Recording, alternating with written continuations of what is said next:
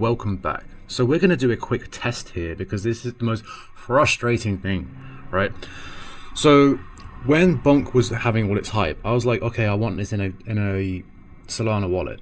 I want all my Bonk in a Solana wallet, and I obviously have Trust Wallet, which I use. I've been using Trust Wallet since I've had Bonk, but I've been led to believe that Phantom Wallet is the best wallet on Solana, which it may be.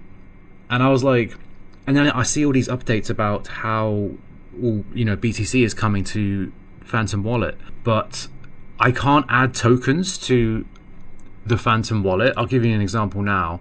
So if I want to add tokens, so I'll go back to it. So these are what you have when you open your Phantom Wallet for the first time. This is a brand new wallet, right?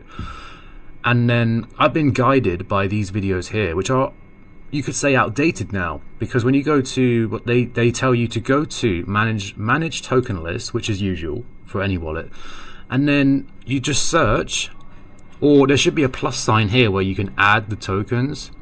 Even if I search, let's just say USDT, nothing is there, right? So what is the solution? I was like scratching my head like, why is everyone praising this wallet to high heaven when it's absolutely dog doo-doo?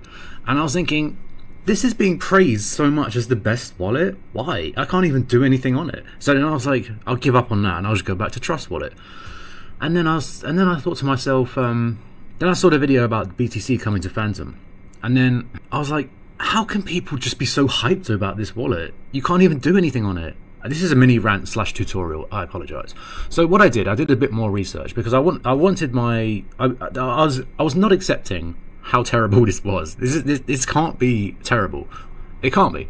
So I did a bit of research, right? And apparently, if you want to add your tokens, say for example Bonk or USDT or anything, the only way to add it is to send it to that wallet and it will appear. So we are going to test this now. We're going to send some Bonk, which I have in my Trust Wallet.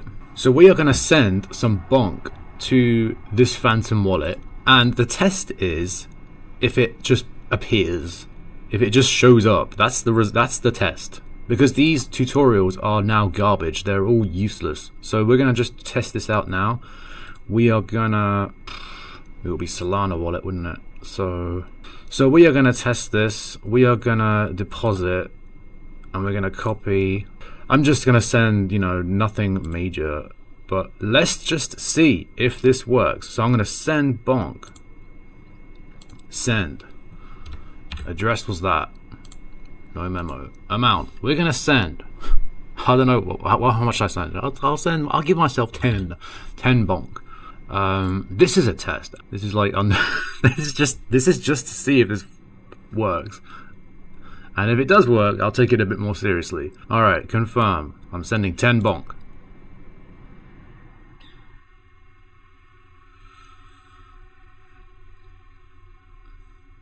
Now, let's see if it pops up.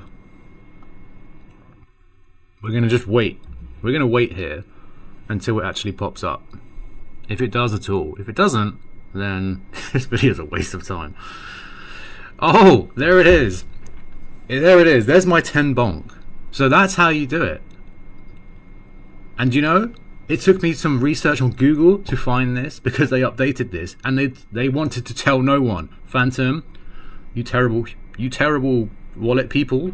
I don't know how this was not addressed or announced.